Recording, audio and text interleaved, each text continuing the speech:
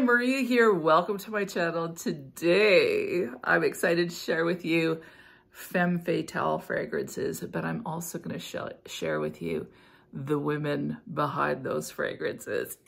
I'm so excited now. Before I get started, if you haven't subscribed, what are you waiting for? Just go ahead and hit that button. Join the Weird and Wonderful family. It would be amazing to have you part of the community.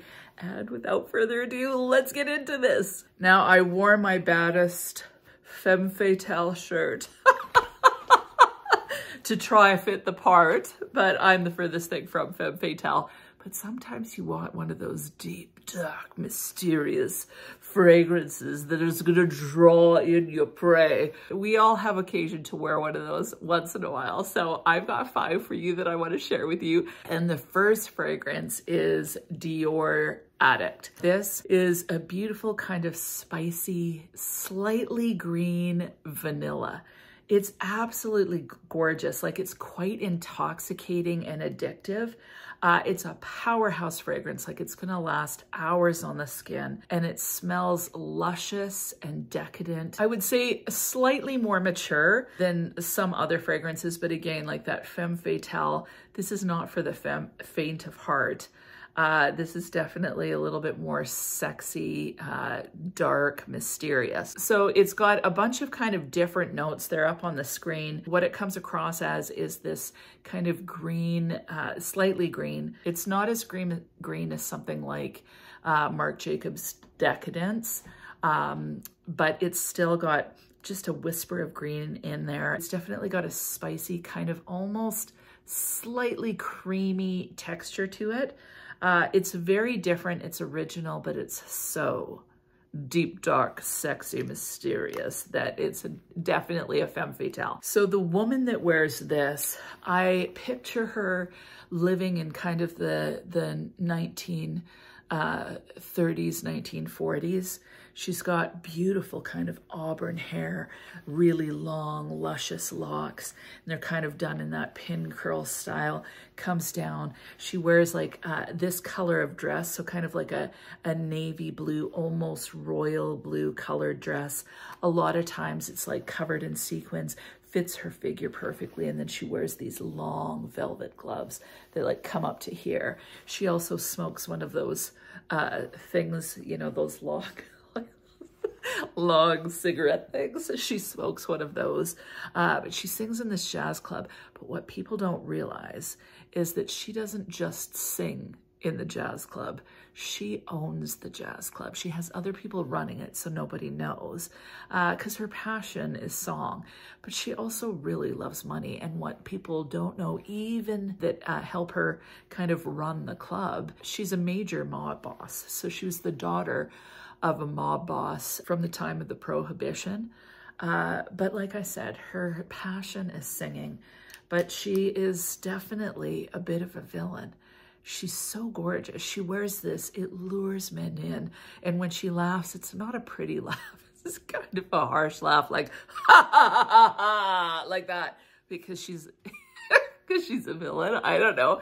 The club is packed out every night because she sings like a freaking, like,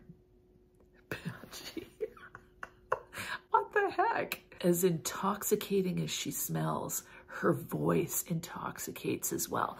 So the club is packed out every night that she's singing. She sings all those old jazz tunes, and the place is mesmerized. She wears Dior Addict. I'll move on. The next fragrance I had to put in a Femme Fatale video is Floral Street's Ylang Espresso. Now, I've said before, this is my fragrance that smells like a night of bad decisions. It's deep, dark, mysterious, sexy. It's weird. Like, it's a weird fragrance. So the stars of the show is the Ylang, but it comes across, like if you've smelled Café Tuberosa by Atelier Cologne, this to me reminds me of it, but I actually find this smoother than Café Tuberosa. So there's definitely a coffee note that comes across almost cigarette-y. Even though this doesn't have it, it feels like there must be iris in it, because you get kind of a lipstick and leather vibe from it. Like I said, it could be the coffee and the ylang playing together. There's patchouli, there's tiramisu, there's Szechuan pepper, coffee, whipped cream, cacao, gaiac wood. So lots of different things. But what I primarily get is this feeling of lipstick and leather. It's a little bit naughty somehow. And I just love it. So this fragrance definitely reels a guy in, at least in my mind. It reels me in, like, what the heck? But anyway, so the woman that wears this fragrance, she's a treasure hunter. So she's very similar to kind of Lara Croft's style and aesthetic. She's a little bit more rough around the edges. However, she did come from money, very similar to Lara. In fact, my guess is that she knows Lara Croft. But this chick, she can roll with the luxe crowd. But where she really shines is in Marrakesh. She hangs around with the locals. She can drink anyone under the table. She never, ever shies away from a fight. And she'll take on the biggest dude in the room and she'll win. And she has won. So she knows how to live like with gusto. She's always on an adventure. She's got a team around her, but no one really knows her. Nobody really knows her because she's got that pain inside that kind of keeps people at bay. But if you do get close, you got to be careful. She may reel you in for a while and then she'll let you loose and you'll be devastated, like devastated. So she wears Ylang Espresso. She smells a little bit naughty, a little bit skanky, but she's happy. She's happy and she's living her best life. She's living life to the fullest. In fact, she's so full of life, it's like she's a living tornado. But that's the problem. Like, she can suck you into her vortex and then you get thrust out and you usually end up damaged goods. So you want to stay away from her. And she wears Ylang Espresso. Next fragrance, I know it's hard to find. In fact, probably you can't find it, but I never talk about it because of that. And I have to mention it. For a Femme Fatale video, it has to be in there. Oh, Alien Essence Absolute. Oh my goodness. This fragrance is so freaking sexy. It's so intoxicating. It's like, it's absolutely, it's divine. Like, it's so good. This, of course, is jasmine. It's got some wood. There's some powderiness from the orris root. It's got vanilla, amber, incense, but the star of the show that kind of makes it kind of almost smell, it smells almost medicinal is the myrrh in here. This is so deep and dark and like, it's just incredible. It's incredible. I don't really have words to describe it other than if you love Alien, but you want an even darker, deeper, more mysterious, more sexy version of Alien, this would be it. I hope that they can bring something out that's similar to this eventually, because it's just an absolute shame that they got rid of this. And it definitely, like, I looked on eBay just to see, I looked around and they're selling it for like $400 for 30 mils, which is insane. So I wouldn't do that unless you're absolutely hooked on the fragrance, but oh my goodness, love this fragrance. Now, of course, being this is Alien, the femme fatale in this story is an alien. And she is so beautiful. She comes to Earth and then she kind of has to quickly learn the language. Her whole entire purpose for being there is to figure out if the alien race that she's part of can take over the world.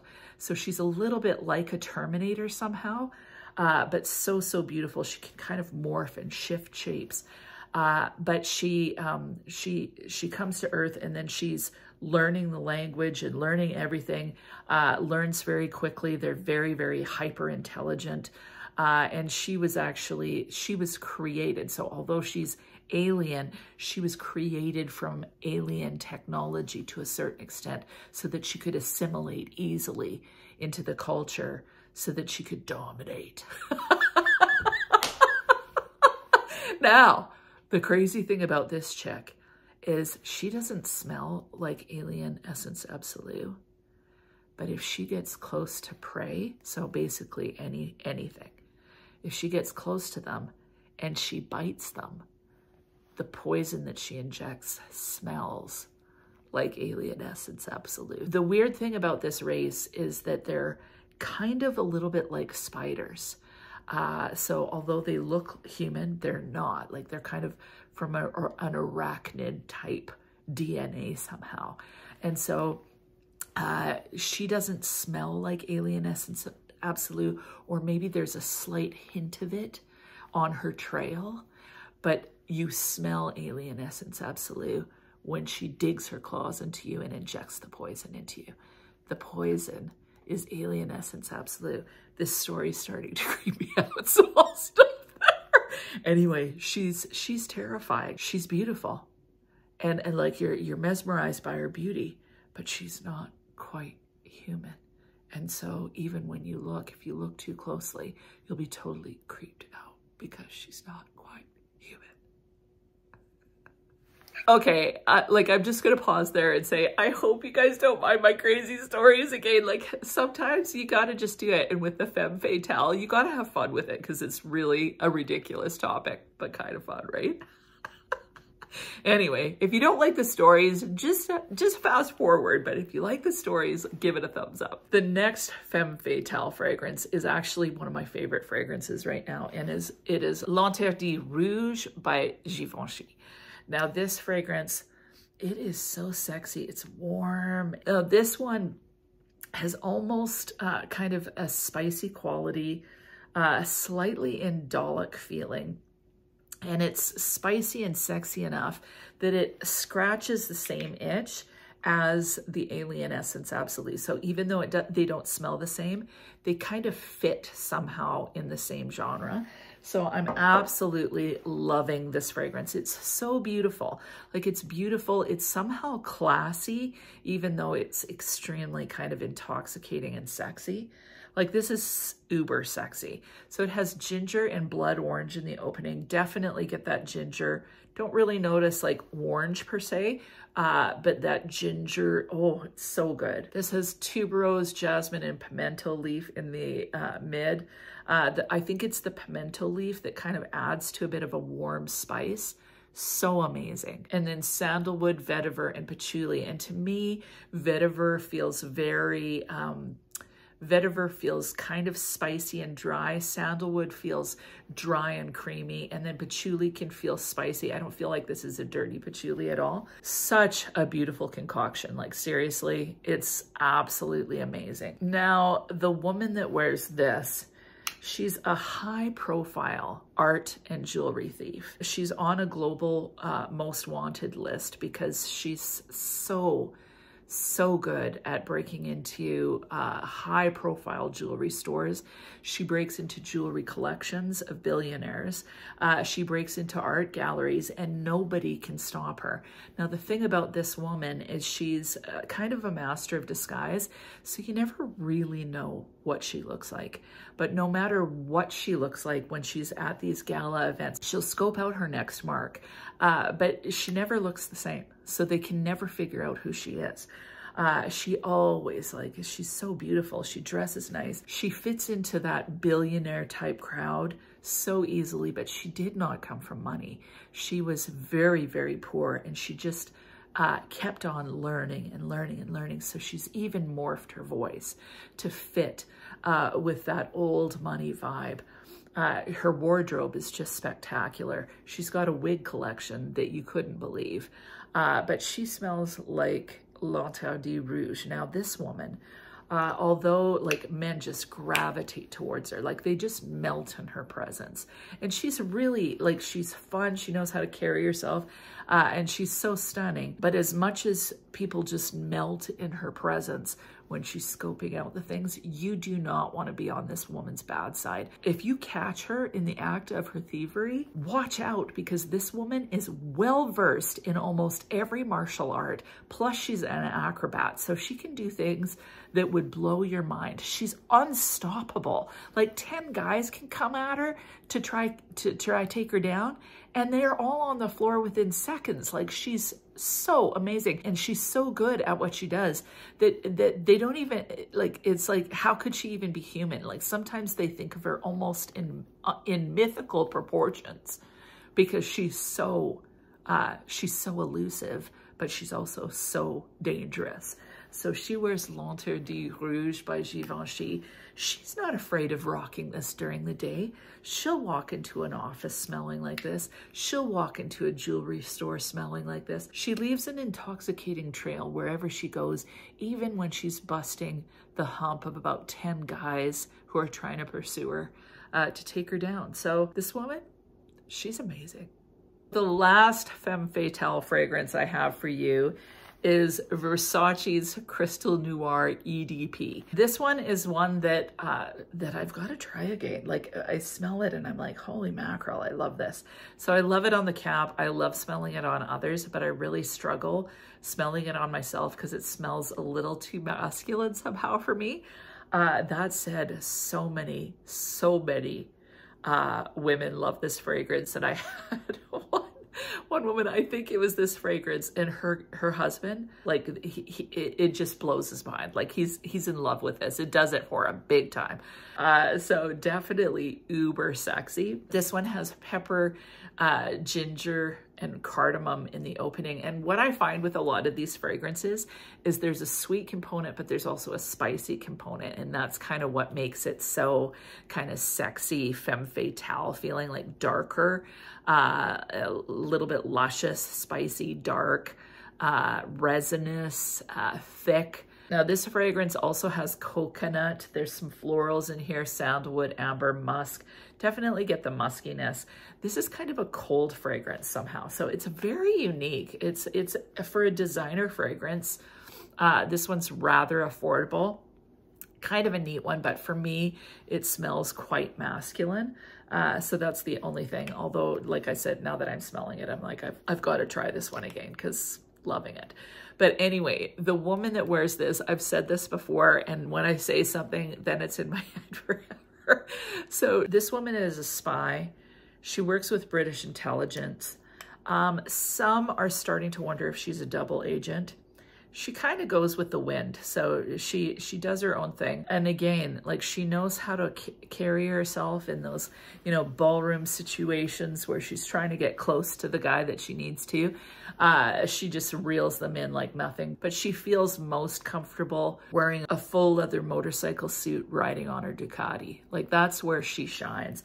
And that woman, she knows how to ride a Ducati. Sometimes motorcycles can ride you.